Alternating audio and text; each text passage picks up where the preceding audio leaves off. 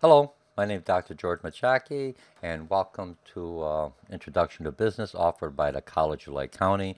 We're starting week 4. This week, if you notice, this is just a quick overview. I'm going to try to keep it under 15 minutes. This week, what you've noticed that we're going to be doing three chapters, chapter 7, 8, and 9. So that's basically leadership, adapting organization, which is a learning organization, and producing a world-class good. And world-class good, if you look at producing world-class good, it's basically set up more for operation management. But if you look at my lectures, how you have to view this, it takes the same process and evaluating as a manufacturing that comes in and goes out, only we're looking at process improvements. How many people are doing the same task? Or how do I transfer to the next task? Like an assembly line, only what we call process improvement, okay? And my full lectures are on there. So let's talk about what happened last week. Last week you had a discussion and you had your in a water cooler. And the discussion, very active. If I look at the discussion for last week, weekly discussion, I think we had like 19 students, I think 20 students, and very interactive. I got 202 polls. That's a lot of reading. Just remember, when you're looking at my discussion boards, whether you're doing the water cooler discussion, which I throw in every now and then, is just for you to vent or any questions you may have, or the regular discussion board, you're still required to look at everyone else's posting. You don't have to apply to everyone. Some do, and I give some extra points for those who are very active within the discussion board. But at work, I get a lot of emails. I get, I think, between College Lake County and my own personal email and business email and Harper College, where I also teach, I may hit daily maybe 130 emails. I look at all of them. I glance. I don't have to respond to them. I just have to know what's going on. Those that catch my attention, I look at.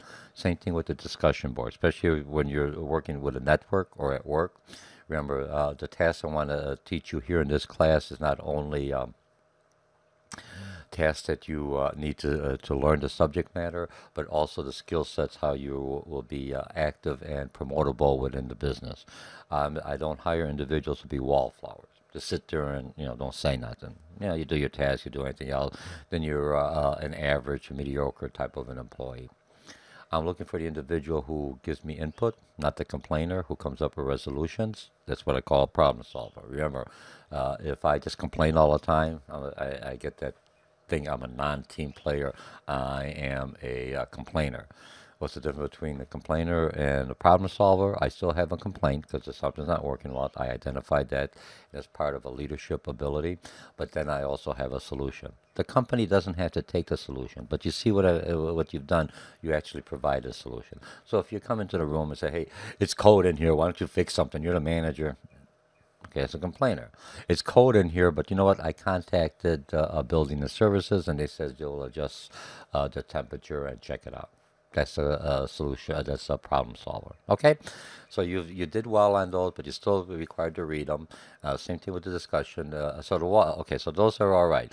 And the discussion board going forward, you will not see anybody else's postings until your first posting to me. I think the discussion boards were at 10 points. So when you first post to me, you'll get 4 points for responding to me, 4 or 5 points depending on the not how many times on the quality. I'm looking not for one paragraph. I'm looking for a few paragraphs. So I as a reader, pretend you're sending this to your supervisor, your boss, or someone you want to impress. Would you just say, "Yep, I agree with this"? What the heck does that tell me? Give me a little substance. Most of you doing very well. We're already going in week 4. Now, for those now. This discussion board, let's see, so what do we have? So now we're going to have, okay, now the water cooler was very interesting because some of you assisted others on it. Some of you had some very questions that you might have missed it in my orientations or some of my weekly, like this podcast, for lack of better words, or YouTube. But what I basically did, I responded more in detail so you understood it. So those of you who didn't have any questions, and then you should at least look at it. Oh, I didn't think about that question. Or now it just does a clarification. Because remember, if I responded to a question next week and you ask me the same question, and I'll say, hey, I already responded to that, just like in the classroom. You have to be interactive. That's why I said you have to at least log in 3 times in a week and listen to somebody else's. You might have done your posting and everything else, but hey, I could help someone. That's how you build a network. That's how you build a collaborate, a learning and business environment where you're helping each other out. And that's what your supervisor and the leader is looking for new leaders of potential. Just because I know, remember, to be a good leader, you have to be a good follower. Okay? So we've got that. So let's see what we have for week 4 discussion. Now, week 4 discussion is going to be a little different. I'm going to go on. You're going to post it by Wednesday and it's due by Saturday at midnight. Because then Sundays, I want you to complete your exams and whatever home and your Learn Smarts. Okay? You'll have 2 videos and you'll have 2 assessments that I want you to complete. When I make you do the assessments, so let's go into the weekly assignments. Okay, let me go in here. Weekly homework assignment. You won't see this because it's not open yet. So it won't be open till midnight. Remember, I open up the assignments Sunday midnight and close on Sunday midnight. All right? Okay, so here's the assessment. Your first post, you're going to be doing 3 chapters. And remember, this is a 16-week class condensed into 12 weeks. Excuse me. So I'm trying to trying to go through some of the chapters that are fairly easy, but you know, it's part of your major paper, but not to the extent where it's manageable. And because remember, next week we have one more week 5, and then week 6 you have spring. Well, considered in that week you have spring break, and then you're coming back. Okay, so just remember, it's a 16-week course condensed into 12 weeks. So you have to do a little extra in a shorter time of period, but you had the other 4 weeks that you were relaxing. I'm just kidding. All right. So we're going to go into week 4. Always look what's required. Here's the YouTube. This is from last semester. I'll get rid of this one and replace it with the one I'm doing right now. You have an exam. I know you just finished an exam last time. Last week you did an exam. I think most of these I have A, B's. I got a majority of them are in the 90s, which is really good. That's A minus or an A's. I had a couple that maxed the exam, got 100. I got a couple D's and a couple C's and B's, which is good for your first exam. You know, you've got the lecture, and remember, McGraw-Hill has a thing where you go back in there into the homepage of McGraw-Hill, and you could do a pre-testing to prepare you because they basically pull from the same test bank. Okay, so this one's going to be open. It's going to be open again from Sunday, and again, but I gave you a little bit more time because I know it's a little, it's 3 chapters. You just had one exam, and then you'll have like a couple weeks before you have the next exam. I just have to by the department, I have to have 4 exams and one final exam. All right, and the final exam will be comprehensive. It'll cover everything. So I'm preparing you, and I'm preparing you at the time and the question. You'll do well. So I give you a little more time to work on that. You've got your Learn Smart. Right, you've got your discussion board by Wednesday. You got to look at the 2 videos, and then you also have to do 2 easy assessments. So here, before you go into this, you go into the assessment, you click on there. Now, when I look at the assessment was a corporate preference. And if I'm looking at, they talk about, do I like some corporations are very performance oriented, some are more control oriented, some are more relationship. Most of you in retail are more relationship. But one thing to remember is that through the assessment, even though you may score higher, I just want which ones you scored the highest, and some may score it evenly. That's what I'm really, that's good. There's nothing wrong with that. So you scored high. But what I want you to understand, even if I'm a control type of corporation, that's my core. I still have to have the relationship. I still have to have the performance. I have to, the other, what do you call it? For lack of better words, the preferences are still required in all businesses. Only one may be more, if I'm strictly customer service as a consultant, I'm very relationship building because that's how I build my relationship. Instructors, the more relationship type building to connect with their student base. Consultants do the same thing. Right, and as a leader, part of the leader, I could be a very controlled type of leader, very autocratic, it's good or bad, but then I still have to be able to build a relationship and pull the team together. And you look at those in coaching, the coach could be real, we got to get this done, but he still has that relationship side. Then he's looking at performance. What are the numbers? Are you cut on the team or are you sitting in the events? Like it or not, but it depends on the emphasis that he or she puts on. So you have that, and then the other one is, do you have what it takes to be a leader? When you're looking at a leader, whether I'm doing a department head or something in an organization, there's certain attributes. What you'll notice is from your entrepreneur that you did last time, that the same skill set, self-starting, I'm not afraid of taking risks. You talk about, I don't care if people laugh at me. People can laugh at you no matter what. There's no way around it. Look at our president. They make fun of our president, but he's a strong leader. Whether you like him or not, he has his way. And I know a lot of times I just throw that in, because part of the diversity, when you look at diversity, you look at individuals, and I'll put this in this class, you look at individuals by skin color. You know what I mean? So you say, hey, George, and I look at one of my son-in-laws, the divorce now with my daughter, but he was from Jamaica. So, you talk to him, he says, I'm Jamaican. He's not African American, I'm Jamaican. That's his call, even though his skin color is a person of color. So, same thing with me. You look at me, he says, well, you're this, I was born in Germany, you know what I mean? So am I European? But, what I mean? So when I'm looking at diversity, if you're only looking at ethnicity, that's one way of diversifying a population. The other thing you have to look at when you're looking at diversity, you're looking at ideology. So are you a conservative? Are you a liberal? Are you a socialist? Are you a communist? Those are different kind of ideology. And those have to be also part of the diversity when we're looking at a leader.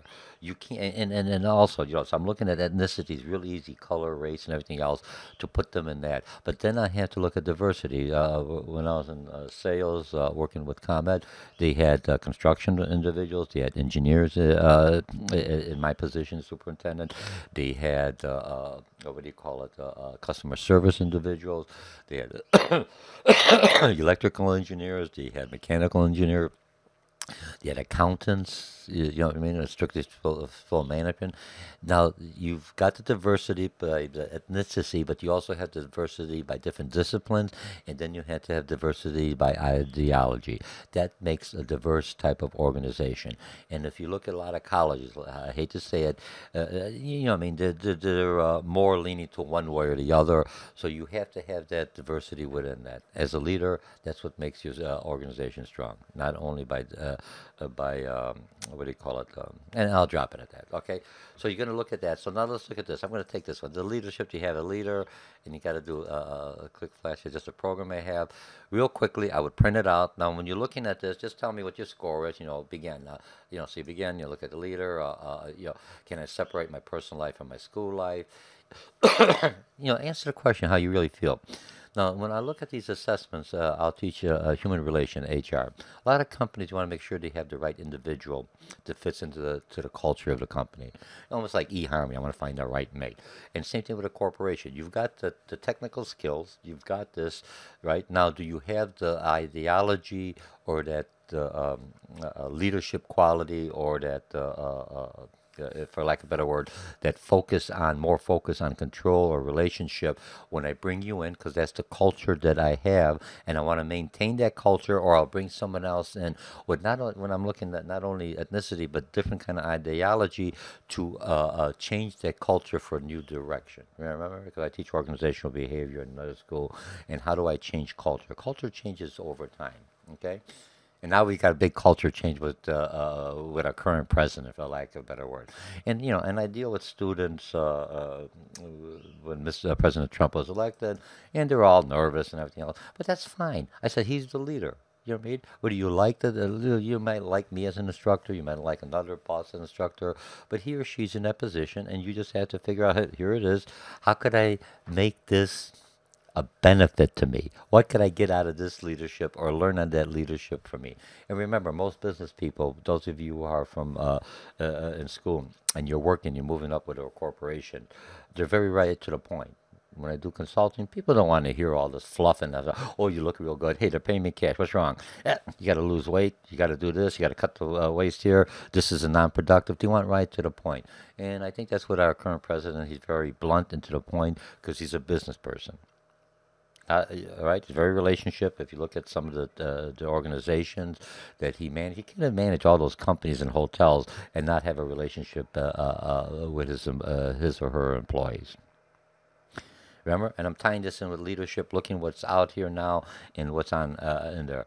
So you just have to adjust to like you're adjusting to my style, taking an online class versus another instructor taking an online class. And then the corporate preference. Again, print it out. And remember, these are only the short, maybe a very mini type of assessment. So if you didn't score well, oh my goodness, I'm not a leader.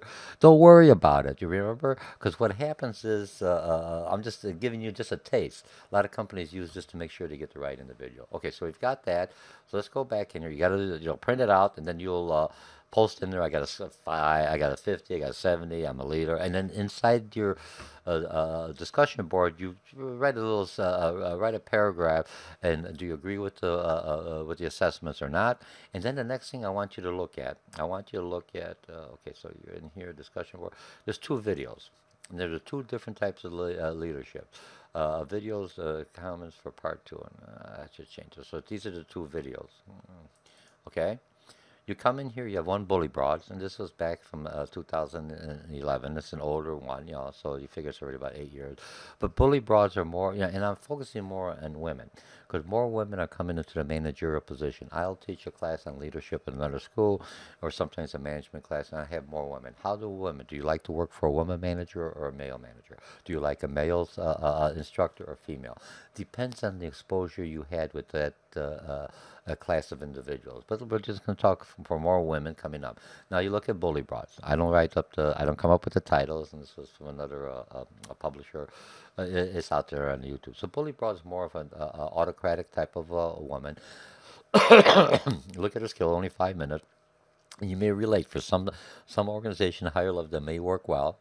All right, and then she went to, but so keep an open mind, look at this, and understand that at that time when women were coming up at the higher level, who were their mentors? Usually a mentor is someone that walked the same path. And since there were fewer women at the top and more women coming up, the mentor most likely to be a man. So when I have a male manager, he or she, I got different characteristics. Like it or not, is just my embedded characteristics by society or, but biology or whatever. So I may be a little more assertive, a little more to the point, where the female taking those were supposed to be more nurturing. Look, I'm not stereotyping. I'm generalizing because remember, I'm a marketing man. I got to generalize certain category. When you go to a class, you expect your instructor to be prepared a little bit more professional than you would a regular student. When you look at a manager, you have this vision, this facade, this generalized feeling of how a manager should act to you. Okay, okay. So look at that one. So then the next one you'll have, and it's it also pertains. So when you look at this, it's all about you went to charm school. Me as a gentleman, I had to go to school to be a little more kinder, a little more receptive, more relationship. Just get this damn thing done, or go this way. Remember? So you're learning. Now this other video is why do we have fewer women leaders? And this is Shirley Sandberg, and it's one of the TED productions. I like using her on that. Now, this is a contrast. This is more of a participative type of man, a woman leader. Still, there is that, when you look at wage gap, and they both, this one here talks about wage gap. Wage gap has, you have to look at it a little different. When you look at comparable work, there's kind of a, thing I can't grab on. If you and me, I'm a male and you're a female, and we have the same title, we both get the same pay. When you look at comparable work, you're looking comparable work in an action as different industries because it's all grouped in together. Well, how much does a woman make over a man over a certain period of time? A lot of women, if you know, well, she'll explain how to handle this.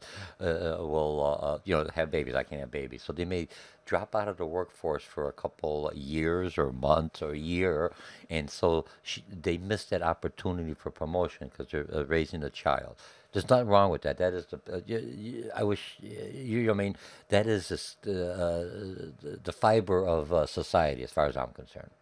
to bring up that child. So it's nurtured. You take care of him or her, and you give him your values and everything else. So it's hard for a guy.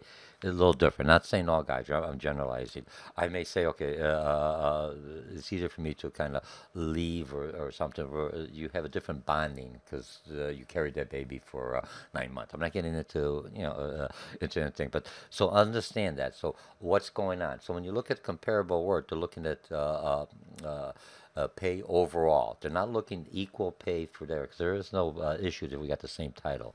So if you look at someone that's driving a garbage truck for waste management, they may be making. I got a friend that's driving waste in Chicago. A garbage truck. He's considered a sanitation engineer, but then he does. They also do snow plowing. So they may come in with maybe 75,000 a year or plus, depending on the weather. With the overtime. Where I have another person that's in nursing, has a master's degree, and she may be pulling in maybe 60,000. So if you look at a comparable work, well, he's making more. If society wants to pay more for that, do you see what I'm talking about? So don't look at equal pay. If you got the same job and doing the same task and the same title, there's no issue. So the comparable, and you could take that in some of the other courses. I'm just giving you a general. So what she's saying here, if you look real quick in the video, because I won't be able to explain that, is to make sure that you set up to the table, raise your hand, and when you do know that you're going to leave for maternity or everything else, still be active so you don't lose those promotions and everything else. Because a lot of people, look at the video, you'll see that she'll say, I'm going to have a baby, so I start thinking, so I'm not asking for those assignments because I'm trying to fit in how do I raise a child and keep my career. Now, gentlemen, remember, you share the responsibility now. The other thing you have to look at is a lot of individuals, whether you're married or living together, uh, uh, uh, uh, you look at, you're in a long-term relation. Which person, if I get a promotion, I have to move, will the other one follow me? Let's say I'm married. Will she follow me? Or does it, she always has to follow the husband? That's not necessarily. When you look from an economic perspective, look at a partnership as I would a business partnership. She has a higher potential of making a higher earning than I will. I will follow her. Or if I have a higher potential, she should say, okay, we'll go with your career. Which career, because you're a partnership. Doesn't make a difference. It's a different stream of money. The other thing you're looking at women and managers making more than their husband, certain cultural differences. And I'll just use Hispanics. And I don't want because it's a big general title. But because I had one lady in my class and says, Dr. George, don't ever call my home because my husband does not know that I'm going to college. I said, why? He says, because I can't be smarter than him. First generation. Remember when I talked about culture? If I'm from the old country, for lack of better words, for first generation, you still have very strong ties to that culture. Second generation gets watered down. So a lot of first generation, it's that culture. I'm not changing the culture. I can't change the culture. They'll change after time, but I have to be aware of that. All right. So that takes care of that. So you have your. So then you look at these two videos, and then you go to the discussion board and you'll do your homework and do everything else. And so when you're looking at this, one of the questions out in the discussion board, think about your project. You already came up with your business, what you're going to be doing. And so think about what kind of an organization should I have? Should it be more relationship? Remember, you got to have relationship, you have to have control, you have to have performance, and I forgot what the other one was on that. All right, but you have to have all of them. But which one are you going to be more focused on? If I'm doing something with quality control, very quality control, working for like Baxter Lab, very control because you have to have that. You can't just close enough. Not like you're baking. Those who look at baking, you look at the formula. The cakes that taste better is like your mother-in-law or your mom. She just add a little different, a little more. She just knew by the taste and would adjust it depending on the size. And then pharmaceutical, it has to be exactly this amount because this is how much your body should take. This is how much is required. You can't go over. You could overdose or whatever. Are you okay? So you're doing pretty good. So again, hang in there. And the discussion board's worth 15 points. This is a little bit more. three chapters, and then your exam you should do well. And I think everyone's doing pretty good. And look, look at your overall grade. You're passing. So if you didn't do well on this exam, look at the next exam to see why you could study a little different. And I'll try to get a hold of the publisher to see if I could get a YouTube explainer. It's really not that hard. Just go in there and it says a pre-test. And those you could select. I want from chapter 1, 2, 3. It doesn't say chapter 1, so you have to know the heading. It's just the way it's set up. All right. So again, my name is Dr. George Mochocki. I'll see you in the discussion board. You're doing well in this class. Hang in there. We're in week 4. You only have 8 more weeks, and you'll be done. All right. And remember,